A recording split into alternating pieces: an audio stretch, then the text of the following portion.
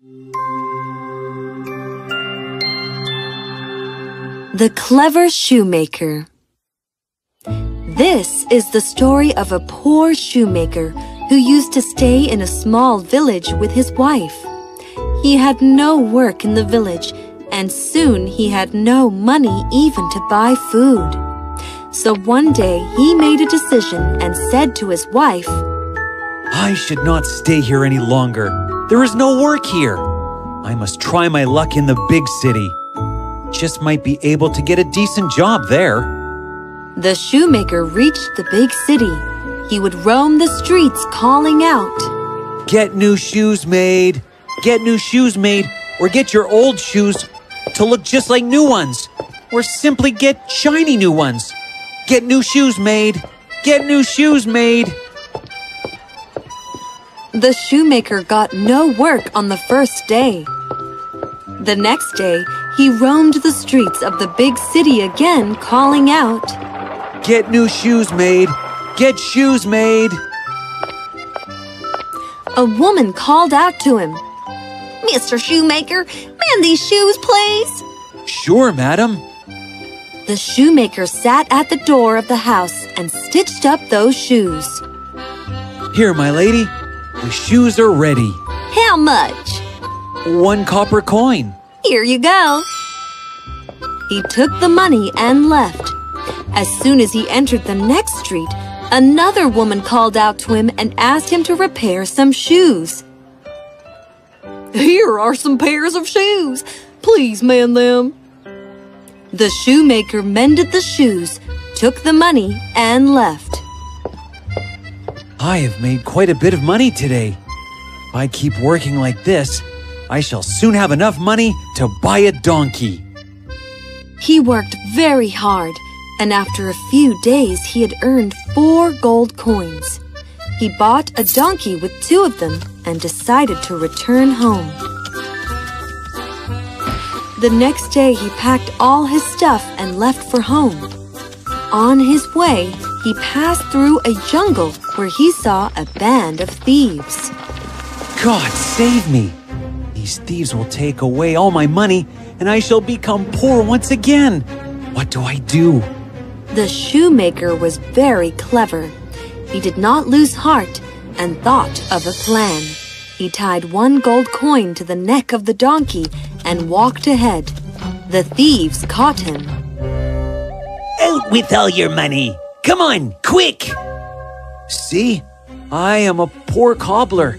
I have nothing other than this donkey. Please let me go."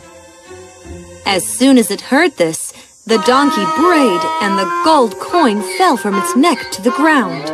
"Really? Then where did you get this gold coin from? How dare you lie to us?" "Stop! Stop! All right, I shall tell you. This donkey creates gold. This is how I get all my money." "All right, sell us this donkey and we shall let you go." "No, not at all. If I sell it, I shall be left with nothing." "We shall give you 50 gold coins for this."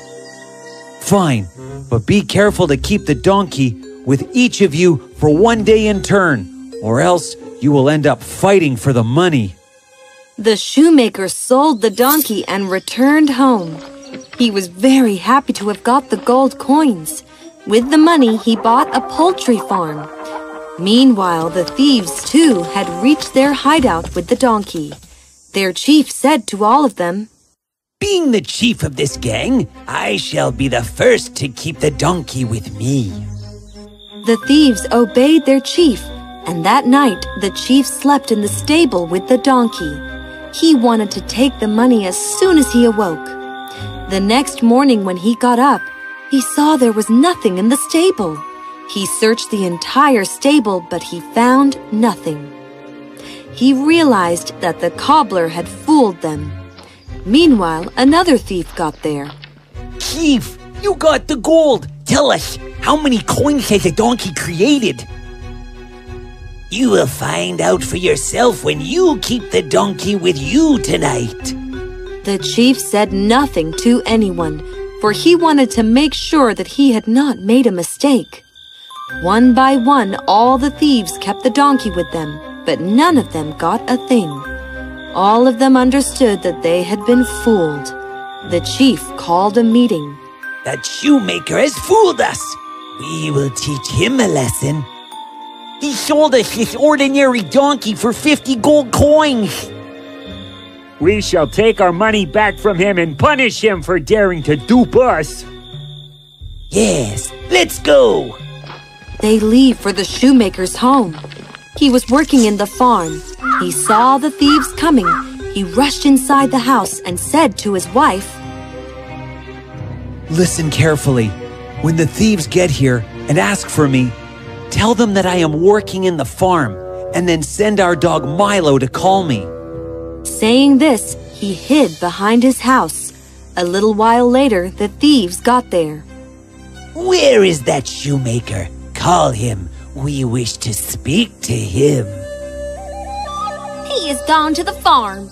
Let me send the dog to call for him. Milo, go and call your master. Tell him that some people have come to see him. What is all this? Will Milo really get your husband to come here? Sure, he understands everything.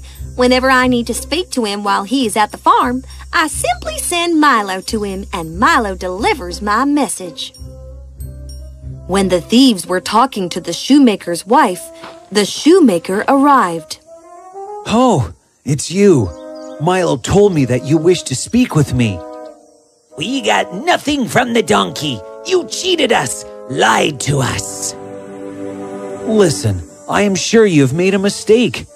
Whatever I have, it is because of the donkey. All right, we believe you, but you will have to sell us this dog too. No, not at all. I cannot sell it. We shall pay you 40 gold coins for it. After refusing a bit, the shoemaker agreed to sell them the dog. The thieves took Milo and left. When they reached the cave, the chief announced that he would be the first to keep the dog with him. The others obeyed him and left. The chief called his daughter Camilla. Listen, Camilla. I am going off to work. If anyone comes to ask for me, send Milo to call me. As you say, Father. Some time later, a man came there and asked the chief's daughter to call her father. Please wait. I shall send for him at once. Milo, go tell Father that someone is here to meet him. Milo ran away from the chief's home, and instead of going to the chief thief, he went straight to the shoemaker. When the thief returned home in the evening, he saw that Milo was not there. He realized that Milo must have gone back to his master, so he went to the shoemaker's house. Listen, has Milo come to you? Yes, here he is. I think he must have been missing me. Give him a little time. Eventually, he will start accepting you as his master. The chief took Milo back with him and gave him to one of his comrades the next day. Milo stayed with all the members of the gang one by one, but each day he would return to the shoemaker. Everyone realized that they had been cheated once again. They discussed, This time we shall not be fooled.